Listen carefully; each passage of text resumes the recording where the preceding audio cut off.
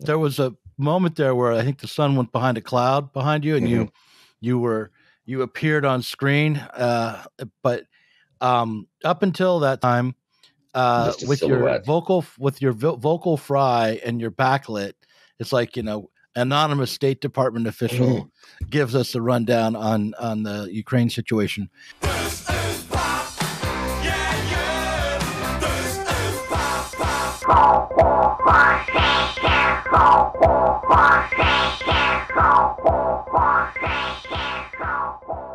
In terms of introducing me, Yeah. let me give a little bit about my background. Okay. Well, why don't I just say that this is Deep State Kuba. He's a regular at the This is Revolution podcast. He's been my consigliere as I've started Sublation Media. And he's got expertise in the realm of foreign policy, U.S. foreign policy. Kuba, why don't you tell the audience a little bit more who you are and why they should listen to you about what's going on? I was born in the region in the People's Republic of Poland and emigrated as a child refugee to Canada. I studied post-socialist politics and economics at Harvard for my undergraduate. I went on to do a stint in Warsaw as an exchange intern for the Atlantic Council, working at the Polish Ministry of Defense and the Polish Ministry of Foreign Affairs. I went on to graduate school where I did a PhD in political science at Berkeley, again, working extensively in post-Soviet, post-socialist affairs, as well as security-related matters. And after that, I went on to work on Department of Defense projects in the Middle East and in Washington, D.C., including working with flag-level officers in the Air Force and other branches, as well as briefing senior staff on Russian geopolitical priorities and political economy more broadly. Okay. So over at the This is Revolution podcast, you're known as Deep State Kuba, and this is why, because of I've earned the name. Yeah, you've earned that name. So listen, I don't feel like I've been doing my due diligence as this conflict is slowly unwound, that I have not been tracking the stages and towards this invasion very well. I've been just assuming that it was saber rattling and that we were going to avoid this, but it's happened now. So I want to ask you some really basic kind of background questions to try to make sense of this. The first thing that I will ask, I've sent you a list of sample questions, but it's not the first question I sent you, but it's just, what does Russia have to gain from invading and acquiring the Ukraine? One answer to this question, and this is the answer that Vladimir Putin presents, is that Ukraine is Russia, that there is cultural continuity, kinship, actual literal kinship because of the level of intermarriage between Russians and Ukrainians. The Ukrainian territories, including Kiev, were part of the Soviet Union. Before that, they were part of the Russian Empire. You have to go very far back to detach the territories of modern Ukraine from Russian leadership, Russian possession. There's a single shared language. Ukrainian is different than Russian, but most Ukrainians speak Russian. Some of them speak only Russian. And those that do speak Ukrainian can understand Russophones. Many Ukrainians speak a kind of hybrid language because they're close enough so you interchange a few words and you make yourself understood. Hi there, this is Connor the Language Czar. So today I'm in Lviv in Western Ukraine with my buddy Jan Fondora of Language Boost. Go check out his channel, it's called Language Boost. Hello everyone. And you've been here in Lviv for 10 days, and to speak with local people, you don't speak Ukrainian, so you've tried to converse in Russian. So how's that gone for you? That works very well. Well, that's an interesting experience, because when I came to Lviv for the first time, it was 2009. and it was extremely hard to speak in Russian here. People really insisted on using Ukrainian, and they didn't give me much of a leeway being a foreigner. So what's happened in Ukraine, if you've paid attention to the international politics and what's been happening here, is there's been a conflict with Russia in the last 3 years since the overthrow of the Yanukovych government during the as a result of the Euromaidan protests. And what I see kind of paradoxically is that it's actually easier to use Russian in Lviv than it was before the conflict. The Kiev was the first capital of Russian Eastern Slavic state. They share a religious tradition and orthodoxy, and it's a little like the United States trying to take back Texas or California or New England, where from the perspective of the bigger country, this is a regional identity, but it is subsumed in the greater American or Russian character, and the greater country is incomplete without this territory. It's part of the homeland. So there's that cultural historical explanation. From a more pragmatic perspective, Ukraine has a lot of economic value for Russia. It's the main transit corridor for Russian gas entering the EU. The Donbass region especially is heavily integrated with Russian industry. So it's part of supply chains that center not on the EU, but on Russia. The Black Sea coast is strategically significant for Russian security. Crimea was essential because that's where the Black Sea Fleet is based, but Odessa is a major port. That's also valuable.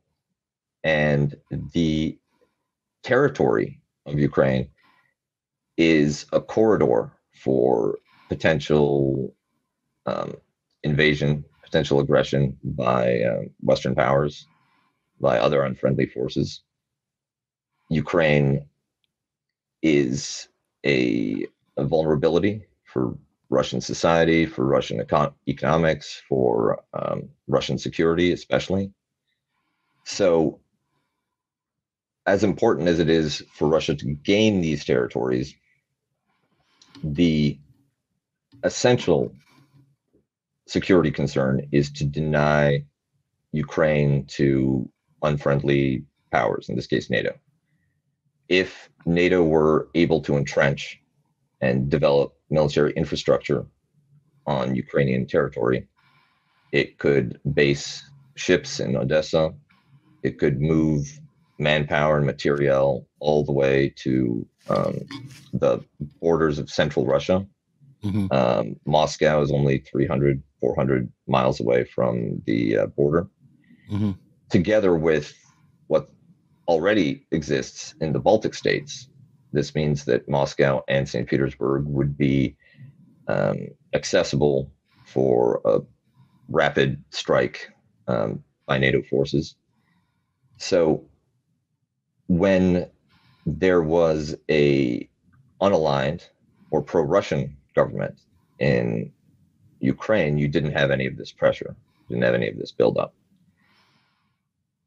A Ukraine that's nominally independent, but cooperates with Russia, understands Russian security interests, and doesn't invite NATO in as a military partner, doesn't seek NATO membership, is something that Putin could probably live with.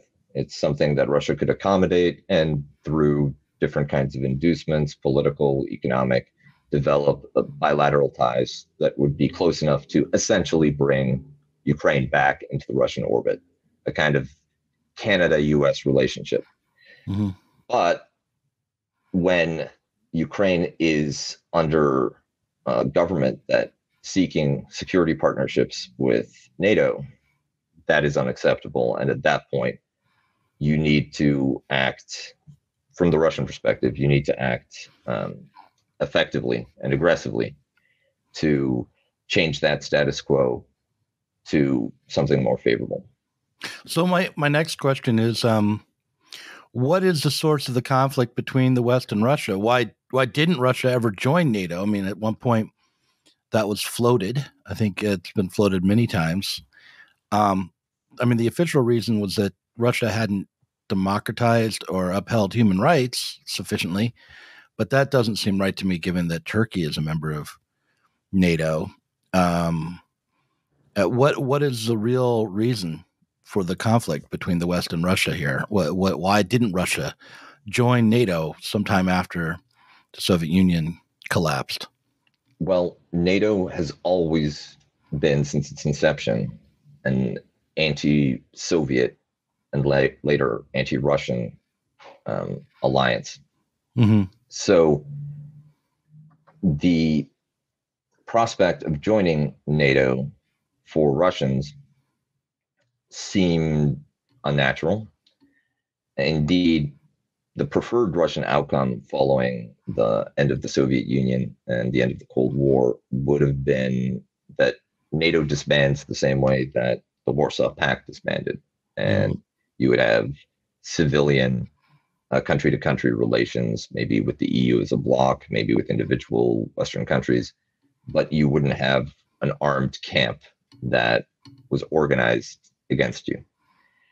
The as the Cold War ended, the countries of Eastern Europe, especially countries like Poland, Czechoslovakia, the Baltic states, their security concerns remained Russia. They had experienced Russian domination, both through the Soviet Union and, in the case of Poland and the Baltic states, Imperial Russia as well. So for them, Russia was a serious, existential, historically grounded threat, and NATO membership was a means of addressing that threat, securing against it. So Russian membership was a non-starter once the Eastern European countries came in. The whole point for them was to keep Russia out. The Western powers also didn't really respect or reckon with the potential that Russian security interests would once again be a matter that could move European politics. Instead, they thought that Russia was toothless, harmless, and could be pushed around. When the Soviet Union, when the Eastern Bloc countries began to turn away from communist government, Gorbachev was still leader of the Soviet Union at the time. The question of what to do with a reunified Germany came up. And the deal that was struck, according to Gorbachev, according to Russian sources, and there's some American evidence to support it, was that a unified Germany would remain within NATO, but there'd be no expansion to the rest of the Eastern Bloc. No Poland, no Czechoslovakia, no Hungary. That deal was violated very quickly. And the first batch of Eastern European countries, Poland, Czechoslovakia, and Hungary, were admitted to NATO, I believe in the 90s. And so let me ask you about Poland and Russia real briefly then. Yes. So what was the source? Why would Poland be particularly concerned about Russian aggression after the Soviet Union had collapsed? What was stopping, the sort of utopian capitalist interactions from occurring? Like, just, this is our new trading partner. These are the new version of Russia as a capitalist country with its own, economic interests, but we can work out these economic interests freely, but between nations, rather than worrying about aggression. What was setting up the aggression between Poland and Russia? And if without the Soviet ideological drive for world domination or something like that. So Soviet hegemony over Eastern Europe wasn't notional or voluntaristic or peaceful. Mm-hmm. In many Polish sources, you see World War II dated 1939 to 1989, because that is when Soviet troops finally leave Poland and Poland regains meaningful sovereignty. Right. The situation is even more severe for countries like the Baltic states, which had been part of the Soviet Union. And what was treated in many Western countries, especially the United States, as an irreversible turning of the page and the beginning of a new era in history, felt to many Eastern European countries like a brief window, some breathing room before the resumption of security competition and a resurgent Russian security threat. So they scrambled to get into NATO as quickly as possible. That was the only assurance they had that a revanchist Russia would be deterred from targeting them. After all, the Poland especially, but Czechoslovakia as well, these countries had been given assurances in 1939 in the 1930s by Western powers, by the UK, by France, that they would not be alone in case of German aggression. And those assurances proved meaningless. Mm. The only factor that determined World War II in their favor, such as it was, that prevented them from being perpetual territories of the Third Reich, was American involvement. Mm-hmm. And of course, the Soviet intervention, but the Soviet intervention was treated as a different kind of occupation, which it was, rather than liberation from the Nazis. Granted, Hitler is gone, but now you have Stalin, which for some people was even worse. And the Poland used to be bigger and further east.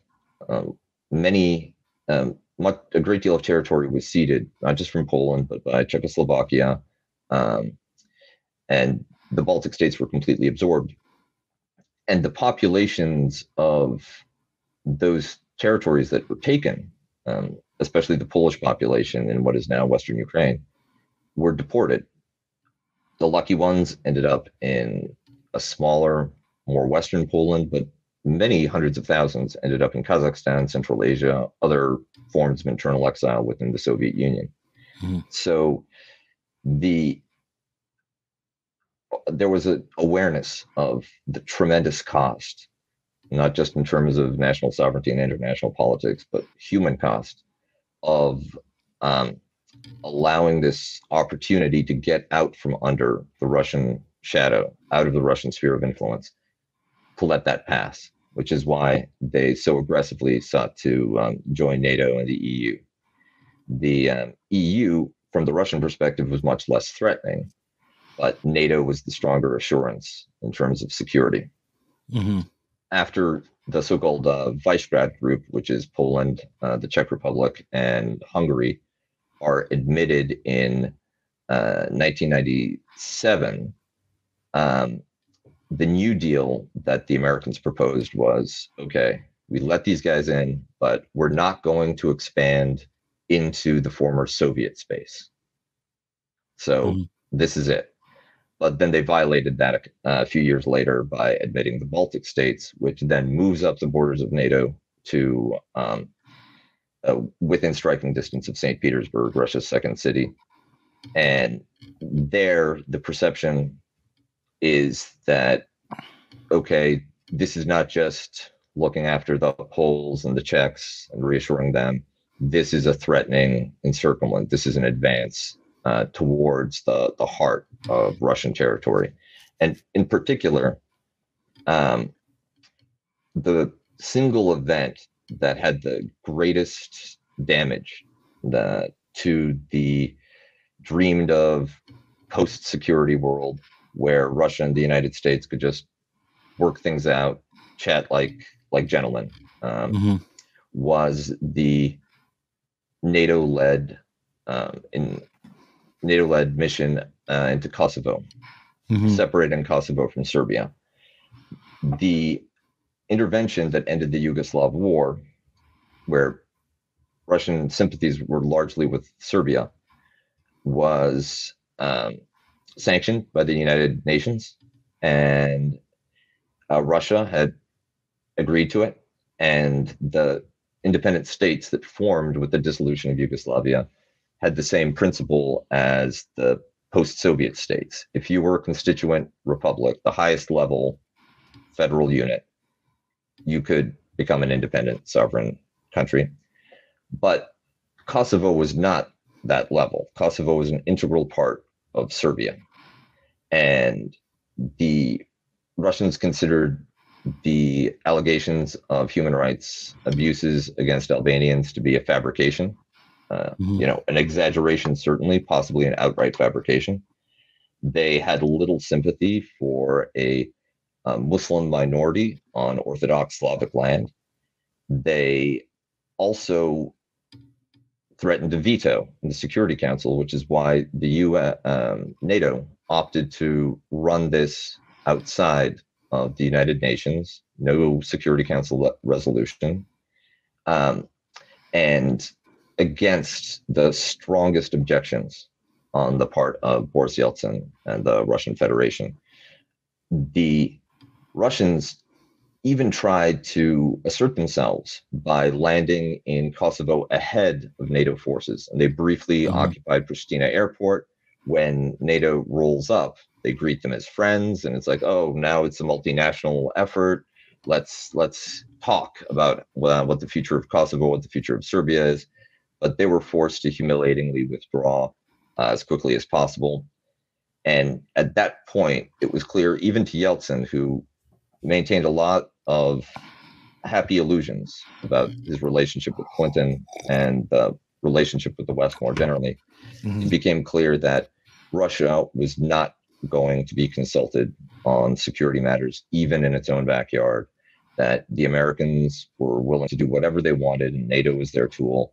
And the places where Russia had diplomatic representation, things like the UN Security Council or the Organization for Cooperation and Security in Europe, were meaningless talking shops. The only thing that would deter further encroachment by Western powers would be Russian hard power, Russian strength, force. And when Putin replaced Yeltsin, he began a very lengthy process of consolidating the Russian state internally and in rebuilding its security forces to be able to act regionally and globally. Okay, so so what is, just to stay with NATO for a moment longer, like what is the functional role of NATO today on a kind of a day by day basis, and sort of add to that, what I mean, I think that I've been kind of considering, like, what is the Russian motive in terms of its own national, maybe imperial project, or its own national interest to gain some sort of advantage militarily in order to be a more powerful state in a competitive world, say. But obviously the same is true of the U.S., right? I mean, the U.S.'s use of NATO that you just described, while given a humanitarian gloss, served its national interests as well. So what role does NATO have on a day-by-day basis and for U.S. empire? So NATO structurally is designed to prevent strategic competition between Western states by having a club where the Germans, the French, the British, the Americans are all represented and mutually secure one another. You eliminate the potentially destructive dynamic of a remilitarized Germany or German-French or French-British or French-Italian security tensions. That's one major function. Another more prosaic one is to market weapon systems, create a market where you could sell F-35s to Denmark or Turkey or other countries so that the United States can recoup some of its expenses in producing these weapons. The same goes for weapons produced by European countries. The NATO and the Atlantic Council, which is the sort of civilian think tank wing of the organization, they also provide an environment where officers and officials and defense analysts from the various NATO countries can work together so that they're familiar with one another. When a crisis happens, they know who to call. They've worked with one another enough. So some of the friction of international cooperation gets dampened. And another important function, another advantage that NATO gives the United States is any mission that the US embarks on, as long as it can flip a few NATO members, has the gloss of the international community. This is a global effort. Many Americans don't distinguish that much between a UN sanctioned international effort and a NATO mission. Mm-hmm. So it makes American intervention seem less unilateral and imperial by implicating and involving all of these sort of good guy partner countries. Now, I guess we're going to get a little closer to the present. You know, I've kind of given a background on all of this. Is there something that you wanted to bring up that I didn't? Just on the NATO side, they also plan for things like a Russian invasion of Ukraine, or coordinate on potential expansion, invite new partners in. So while much of the decision making gets made in Washington, NATO is important for the execution of enlargement and the development and vetting of war plans, scenarios for different types of crises or conflicts around the periphery of Europe. I guess what I want to ask you now is, in this present moment, like, I guess the natural thing to ask is, what do you think NATO had planned in the case of a Russian invasion of the Ukraine? And are we seeing that plan in action? Or do you think that NATO and the United States were caught on their off guard by this action? Or, I mean, I know I was, but I think I was just being overly optimistic and whistling in the graveyard or something like that. But so the important thing to know about the U.S. security apparatus and the foreign policy establishment is that it's always 1996. You were optimistic, they were delusional. There's a feeling that the unipolar moment might be under strain, but we're still in the same world, the same post-Cold War, post-Soviet world, where the US is the indispensable nation. It can set the global agenda, and other countries will mold themselves to fit whatever slot they're offered. Mm-hmm. So, and this attitude, this arrogance, frankly, hasn't been checked by the failure of the NATO intervention in Libya, or the catastrophic American occupations of Iraq and Afghanistan, or the successful Russian intervention in Syria and in Georgia. The mentality is still that there is a US-led rules-based liberal order. You hear that all the time. It's one of the favorite things for foreign policy hacks to utter. And that it's not only normative that there should be such an order, but that this order exists and that is the appropriate way of the world. So for many members of this foreign policy and defense establishment, the idea that Russia would tear it to shreds, completely disregard all of the rules and norms that in theory governed international affairs, was unthinkable. So they were not serious about what to do with Ukraine once they had it. The Maidan revolution that ushered in a pro-Russian, pro-American government in Ukraine was heavily promoted by, I think, Alexandra Newlands, a State Department official, possibly an intelligence official in Kiev, where she coordinated with various opposition figures, including the far right, to orchestrate the Maidan revolution and to usher in a new government, which is not to say that there wasn't legitimate public popular participation, but it wasn't this overwhelming grassroots popular rising up against repressive dictator. Yanukovych was elected. And from the Russian perspective, this was another case of the United States and NATO refusing to play by the rules that they imposed on Russia and other outside countries.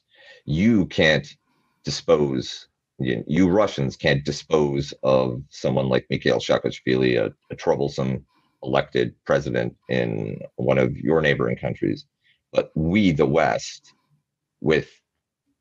could get rid of whatever elected ruler we don't think is pro-Western enough, replace him with a government that's stacked with far-right figures with fascist sympathies. And not only that, but we're going to be moralistic about it and treat this as a great liberatory moment. So for Putin, that was really the crossing of the Rubicon. We're entering open conflict already. And it's only the fact that a very democracy and human rights, West is the best narrative became hegemonic around the Maidan uprising that Westerners don't reckon with that reality, with that Russian perspective, seeing it instead as just another case of heroic democratization against corrupt and abusive leadership. Yeah. So in that answer, I heard you say that, you think the Biden administration ultimately, and maybe until a few days ago, did not expect Putin and Russia to invade the Ukraine. Is that right? I think that, one, they didn't know what to do with Ukraine once they got it. So the governments that were established post-Maidan, first a transition government, then Peter Poroshenko, a Ukrainian oligarch, and finally Zelensky,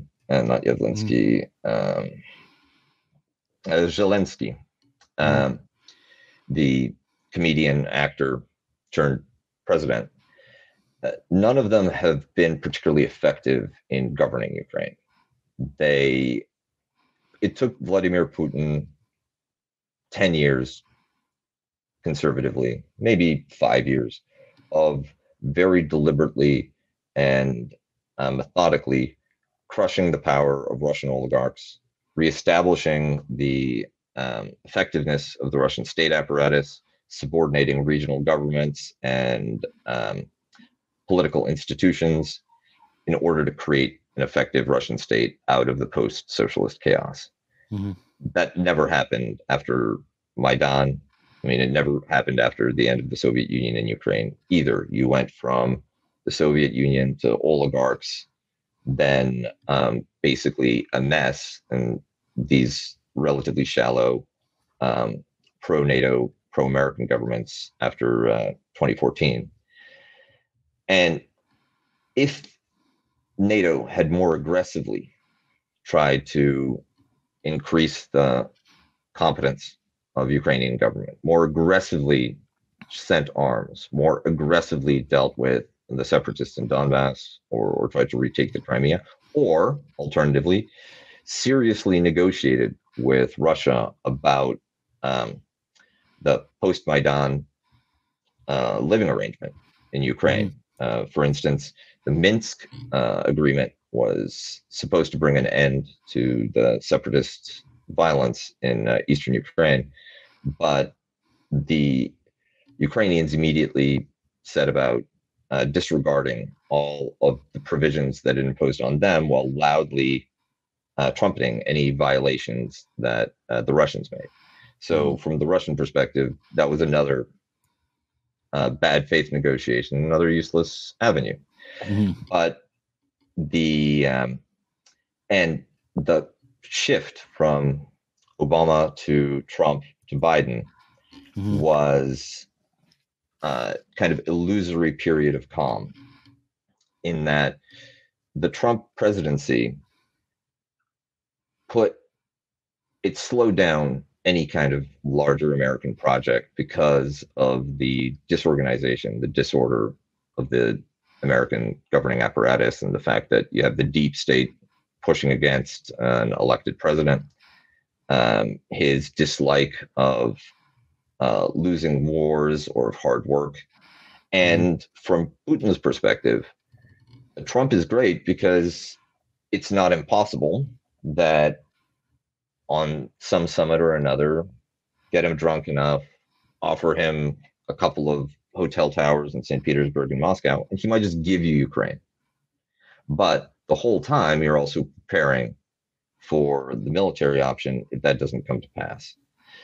And when Biden is elected to replace Trump, the Russian position deteriorates, in that you no longer can hope for an advantageous negotiation against buffoonish Russophile president, but instead the blob, NATO, the deep state, the establishment is back in charge of American foreign policy. But those 4 years when Russia was preparing, the United States and NATO were not. And Biden has also proven to be poor at managing large projects or handling international negotiations. I think that the dismal American performance in addressing the COVID crisis may have moved up Putin's timetable by 10 years, because if they can't handle COVID, how are they going to handle Putin? And I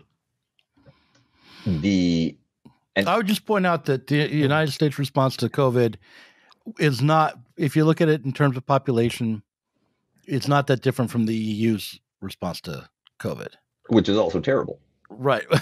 Well, that's true. That's true. And,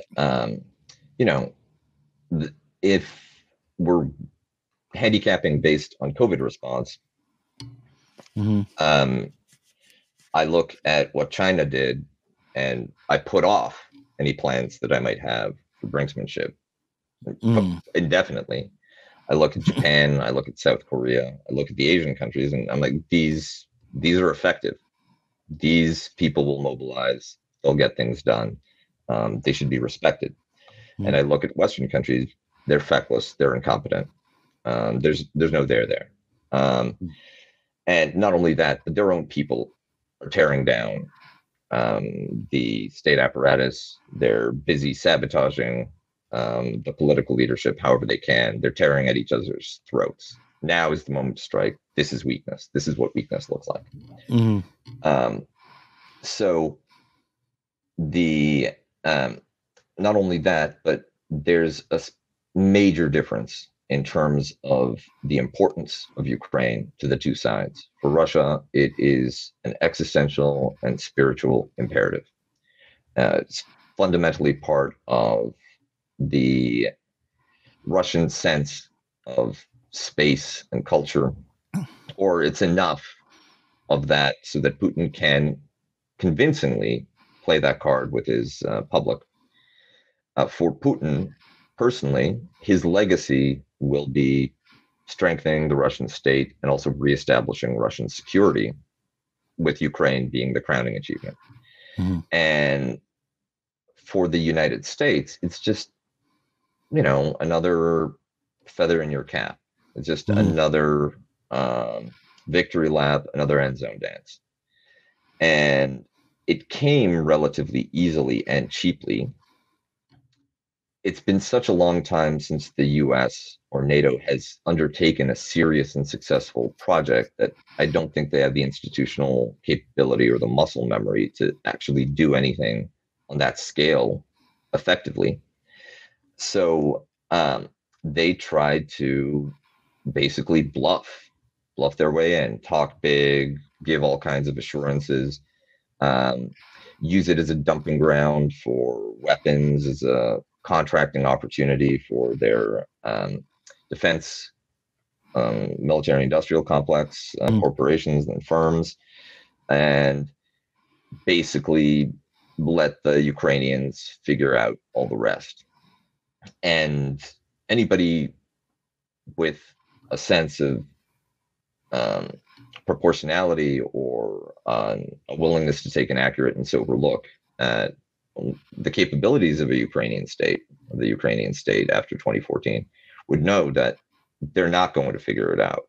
You're going to need to make some tough decisions, and you're going to need to be willing to implement some of the changes for Ukraine. Give them the roadmap, hold them to it, and do this every day. But that's work. You don't really want to do it. You just want to make some speeches. You want to feel good about yourself. You don't really need Ukraine. If it falls, then it's unfortunate. But then you get to make other speeches and act all serious and talk about President Putin. This is unacceptable. And we saw this before with the 2008 Russian-Georgian war, which essentially was a dress rehearsal for what's happened in the Ukraine. Two regions within Georgia have a majority non-Georgian ethnicity, official status, recognizing that ethnicity is a federal unit, and are adjacent to Russian territory, Abkhazia and South Ossetia. And since the end of the Cold War, those areas were under local administration. They hadn't declared independence, really, but they also weren't letting the Georgian state, the Georgian central government, run those territories. Saakashvili, a Western-educated, sort of charismatic modernizer, liberal reformer type that everybody loved in the 90s, kind of Tony Blair figure, became president of Georgia, aligned it very closely with the United States, sent troops to Iraq, and it was all part of a bid to join NATO. He recognized that that was the only way that Georgia could enjoy real sovereignty outside of the Russian sphere of influence. But one of the prerequisites of NATO membership is having no internal border disputes. So he decided that he would settle the question of these two ethnic enclaves by force. Georgian troops enter South Ossetia, and that immediately gives Russia the pretext to intervene as peacekeepers to save the people of South Ossetia, to save the people of Abkhazia, and they roll out the Georgian army within a matter of days. They could have taken Tbilisi. They chose not to, for very sensible reasons. I'd say it would be very difficult to manage it, manage an occupation of Georgia proper. While Abkhazia and South Ossetia, all of those inhabitants were given Russian passports, and those territories were integrated as satellites of the Russian Federation. So Putin knew exactly what he was doing. The Russian military has developed a great deal of experience with the conflict in Syria, with things like the war in Georgia, with other interventions and operations close to Russia, the taking of Crimea. So they could develop a plan, and with the advantages that they enjoy, the fact that their supply lines are extremely short, that we're talking about an area that you could drive from the base to the border. You have the same gauge of railroad in Ukraine and Russia. The old Russian standard In Europe, it's a different gauge. You have to change trains, but Russian logistics can operate freely and natively in Ukraine. Not only that, but soldiers going into Ukraine can read all the signs, can talk to people. The country is somewhat of an open book for Russian intelligence because of its cultural, linguistic, geographic proximity. Mm-hmm. And NATO could not match that without a level of effort and commitment of resources that it has not demonstrated since maybe the Yugoslav interventions in the 90s. Right. And if they did, I mean, the consequences for what about the Chinese role here? Because it seems to me that if NATO decided to intervene and to stop the taking of Ukraine, that there might possibly be an intervention from the Chinese. Am I wrong-headed about this? Would that be outside of the realm of possibility? Yes, it's outside the realm of possibility. Oh, good. Okay, good. First of all, NATO will not intervene.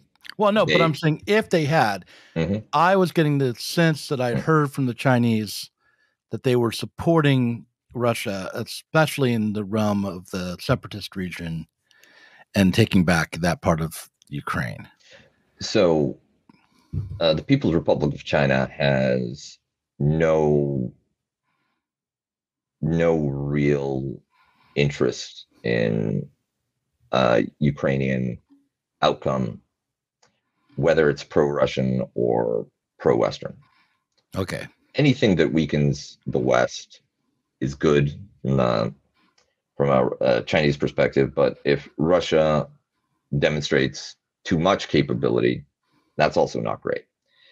The Chinese have an essential role to play from the Russian perspective in keeping trade and investment between the two countries going when renewed sanctions regime is going to bite into the Russian economy with the shuttering of Western markets and limitations on what can be purchased or the movement of money through the West. So what is stopping the United States and NATO? I mean, you said they haven't had that kind of commitment since the 90s, but I mean, is it just that we don't have that ability after Afghanistan and Iraq to really marshal the forces maturely in the region, or is it a matter of will? Because, there's been a lot of this talk. Oh, this is the beginning of World War III. And if you think in terms of World War III, you're thinking, okay, there are going to be other players. And the first one that came to mind for me was China. But that's not, you're saying that really, it wouldn't expand out if NATO decided to intervene to stop. NATO is not going to intervene. I know. They're going to let the Ukrainians hang, just like they let the Georgians hang. Right. I mean, Biden has said as much. And of course they are, because within region, they don't have the assets to challenge this scale of Russian advance.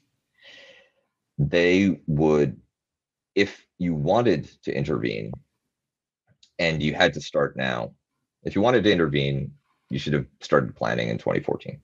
If you're starting now, then you have to identify which units you can move, because many American units are already tasked with training, with resupply, with maintenance, or with all of the other obligations of American empire, Korea, Japan, the Middle East. So you don't have large uncommitted reserves that you can draw on. You have to figure out who you're going to send. Then you have to get them there. There's no border with Ukraine, so you're going to have to use allied airspace, land logistics, or sea routes. Turkey is probably just not going to let you move warships through the straits. Turkey has made all of the appropriate diplomatic messaging in terms of deploring Russian aggression, but they're unlikely to even impose sanctions, let alone allow movement through the straits with aggressive intent, which would actually give Russia a casus belli against Turkey. Mm. They're unlikely to even let Americans use Incirlik air base to conduct operations against Russia. You have to worry about the Greeks that also have pro-Russian sentiments. You have to worry about the Bulgarians, the Romanians. You have to worry about the Italians. Any of these minor NATO players is a crucial link in the logistics chain that would deliver your troops to the front. And they don't have to say no either. They can just foot drag. They can just say, I'm sorry, all our trains are busy. Oh, you can pretend to be incompetent. You have all kinds of ways of putting off your NATO commitment until the resolution has already taken place. Mm. And so that's another area where the United States just doesn't have the ability to deploy against Russian forces in Ukraine. If you, not at a scale where it could decide the conflict in Ukraine's favor. If you wanted to be suicidal, you could do special forces attacks against Russian naval assets. You could send air sorties into Ukraine. You would have to either fly from bases in Poland or overfly Russia or Belarus at great risk from bases in the Baltic states. And there's apart from the possibility that the Russians just shoot everything down, or that you failed to make a scratch, but now you're at war with Russia. Mm. If you use your fourth generation aircraft, well, Russia also has fourth and fifth generation aircraft. They're vulnerable. If you use your fifth generation aircraft, like the F-35 Lightning, which is supposed to be the wonder weapon of the U.S. Air Force, you're revealing its combat capabilities to China. The Chinese will see how it performs against Russian air defenses. They'll see how effectively it flies. If any vulnerabilities come out, Russia will share that information with China. Or they'll see it on the news when one of these F-35, $100 million, $300, $500 million airframes gets grounded by a lightning storm, or there's a bug in the code and the entire squadron can't fly. And that will significantly dampen the deterrent effect that American forces have in East Asia. So it's very advantageous for NATO and the US in that respect. Mm. So there's no upside at this position that we're in for a NATO intervention. And you asked also, why hasn't NATO been more capable? Part of it is a kind of geopolitical version of clueless white guy confidence. The United States is so used to being a unipolar hegemon that it's forgotten how to do the work against a near peer competitor. There's also the It's like Rocky in Rocky 3, right? Or Rocky 4. It's just he's got it out of shape. All we need is go out in the woods, run around, have a montage. We're back, baby. Just a little bit of Rocky training. Exactly. You gotta drag those logs, chop that wood, drag logs. Yeah, exactly. Fight a bear.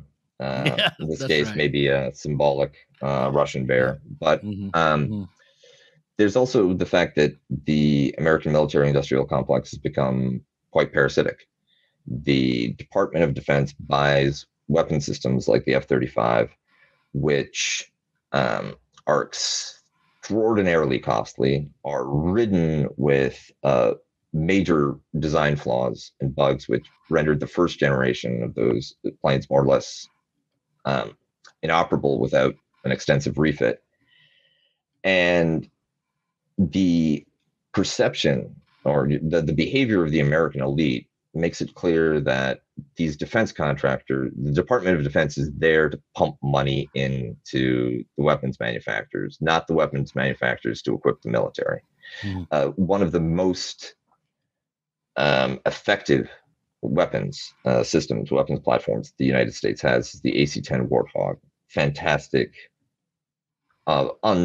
unmatched close air support vehicle, tough as Soviet biscuit case, right? Like it, very heavily armored, very, very good at its job.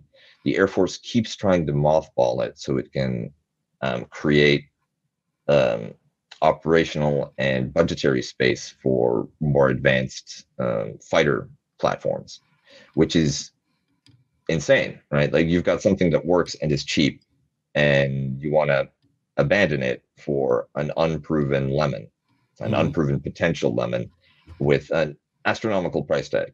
But the AC-10 is not as profitable as the F-35. So those perverse incentives have also degraded the capacity of the US military. And as you sell this to your allies, because everybody in NATO had to buy an F-35, had to buy a squadron of F-35s, then you're also degrading your allies as well. The Europeans they actually benefited from a peace dividend, unlike the US, in that their NATO membership has allowed them to reduce their defense expenditures, which honestly is great for them. Everybody should do it. But this does mean that they have less of a contribution to make for collective defense. And the tempo of political tension and contestation and threat domestically has demoralized the professional foreign service. It's demoralized elements of the deep state. The war on terror developed certain capacities, things like black ops, things like special forces, things like torture. But that emphasis comes at the cost of conventional warfighting. And the reorientation of big systems that are no longer fit for purpose is itself a major bureaucratic and organizational effort. And no one in Washington wants to do that. It's difficult to reform government, federal departments, and people generally don't stick around long enough to have that kind of impact. The continuity of power in Russia, where Putin's been around since the turn of the millennium, Lavrov has been around for a very long time in the foreign ministry, has allowed Russia to complete long-term reform plans to do things that are hard. While in the US, Obama was supposed to have solved the Iran nuclear deal, but all of that work gets shredded immediately in the next election. So, there was a moment there where I think the sun went behind a cloud behind you, and you appeared on screen. But up until that time, with your vocal fry and your backlit, it's like, anonymous State Department official gives us a rundown on the Ukraine situation. And I think that at the start, I probably put this clip right here is before the whole thing starts. But before I let you go, we've been talking about an hour, but we should talk about what it's going to be like for the people in the Ukraine, and what it's going to be like in the world after this. For day-to-day life, for everyday people in Ukraine, what are they looking at right now?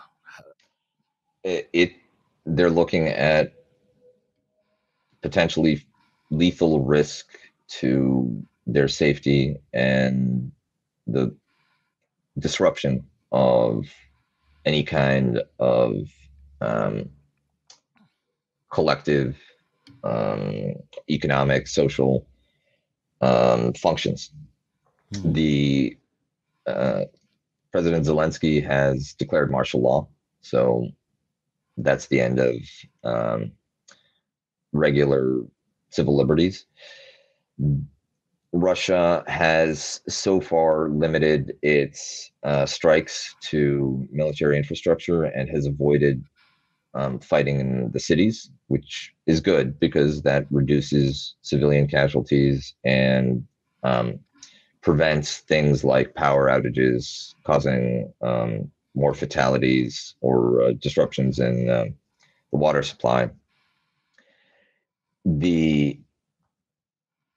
If you can get out, you should get out. If you can, that will prove difficult because there's no air traffic out of Ukraine anymore. It's contested airspace. No one would fly into it.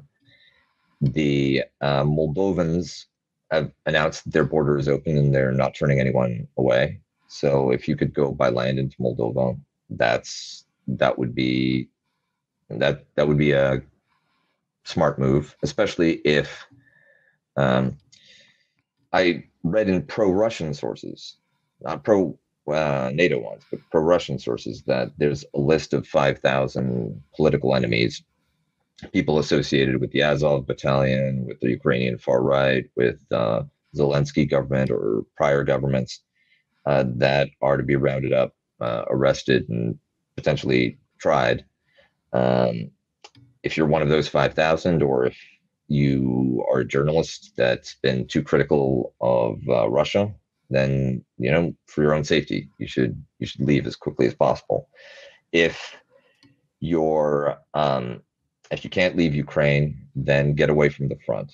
There will be fighting, but it will be in these corridors leading to strategic points, especially on the main road and rail lines linking the Russian border with Dnipro, with Kharkiv, with Chernigov, with Kiev, Kherson, with Odessa. Move west as quickly as you can. If you can't, then fortunately, Soviet metro stations are designed to be bomb shelters. That infrastructure is already there. That's a place of refuge. Think about water, think about food, think about how you're going to make it through the coming days and weeks. Ideally, the hostilities will end relatively quickly.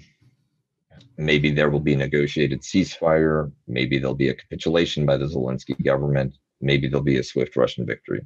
The worst possible thing would be a protracted campaign with urban fighting and an anti-Russian insurgency that brings severe repression against civilian populations. I think that this ends with the Russians in Kiev, and there are a few potential ways that they impose settlement to their liking. Mm-hmm. One is just replace the Zelensky government with a pro-Russian Ukrainian government, keep the borders the way they are. Mm-hmm. That would help avoid some of the perception of unilateral imperialism, conquest of territory, that even some non-NATO countries might sincerely forward as reasons for opposing Russia. Mm-hmm. You could also slice in the territories you want and create a rump Ukrainian state in Kiev. Or you could try to take it all and absorb it into the Russian Federation, like you did with Crimea. I think Donetsk and Lugansk, at least, are going to be joined to the Russian Federation. Probably a strip along the Black Sea to connect Crimea overland to the rest of the Russian Federation. Mm-hmm. The big question in terms of the post-war settlement will be what to do about Western Ukraine. Most of Ukraine is linguistically mixed, heavily Russophone, with a substantial population that is both Russophone and identifies as Russian by ethnicity. Many Ukrainians, people who identify as Ukrainian, have connections. They speak Russian, they have Russian family, they recognize the kinship and continuity between Ukraine and Russia. So if Putin can deliver to central Ukraine, the Odessa region, eastern Ukraine, the same kind of deal he got Crimea, meaning stability, investment, normal life, right? We put the bad times behind us. Then those regions are very likely to resign themselves or reconcile themselves with that reality. It's actually not that bad a deal. They're Eastern Europeans. They're pessimistic about life. They take what they can get. The issue is Western Ukraine, the areas which were under Polish rule before World War II, where continuity with Ukrainian nationalism is the strongest. And that's where you have right sector. That's where you have many of the hardest, most Nazi adjacent nationalist parties and leaders based. And there, the population is overwhelmingly Ukrainian linguistically and by self-identified ethnicity. They do not see a continuity between Russian identity and Ukrainian identity, but instead see them oppositionally. And they would be, the likelihood of an insurgency there is extremely high if there's a protracted Russian occupation. So if Putin creates a federated post-Russian Ukraine where the Western regions can sort of run their own affairs and grumble in relative peace, that would be an outcome that might lead to a more humane, more stable post-war. If he hides it off, either with Zelensky running a continuity of government out of Lviv, or a new Western Ukrainian state based in Lviv with a new government outside of Russian occupation and outside of the Russian sphere of influence, then again, they'd seethe in silence, but they could lean towards the West. That would also be a relatively humane outcome. My great fear, and what alarms me, is that Russian troops will enter Western Ukraine and they will stay as occupiers. That would be terrible for a couple of reasons. One, you would need a high degree of repression in order to maintain Russian authority in Western Ukraine. The human cost would be considerable, and it would be a perennial source of, a powder keg. And also, it would mean that Russia was willing, because this is not any information that the Kremlin doesn't already understand. So if they step in, they're making the choice to deploy repression on a mass scale, to endure a violent insurgency against them, to go where they're not wanted, and territory that is strategically and economically marginal to them, just for the sake of a few 100 miles of strategic depth. And if that's what they're willing to do in a region like Western Ukraine, then the very same logic would apply to the Baltic states. The very same logic would apply to any of Russia's neighbors. We're willing to essentially enslave and oppress you for the sake of pushing out our front lines a few 100 miles. And so that's the biggest risk in the post-war, apart from some insane meddling that actually causes NATO and Russian forces to enter contact and then potentially fight one another on Ukrainian territory. Yeah.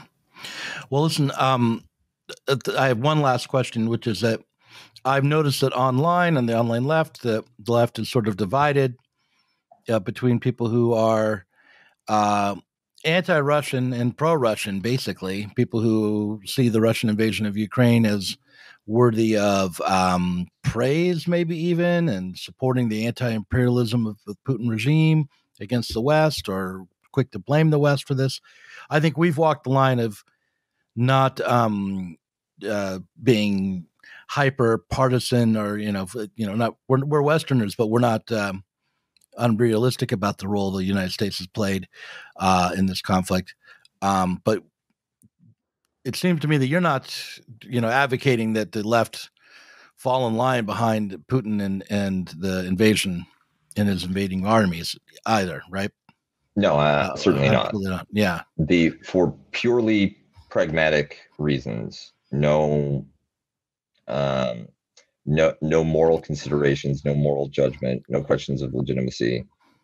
I would prefer that Russia win quickly or Ukraine surrender quickly, simply to reduce the human toll in what looks like to be inevitable Russian victory.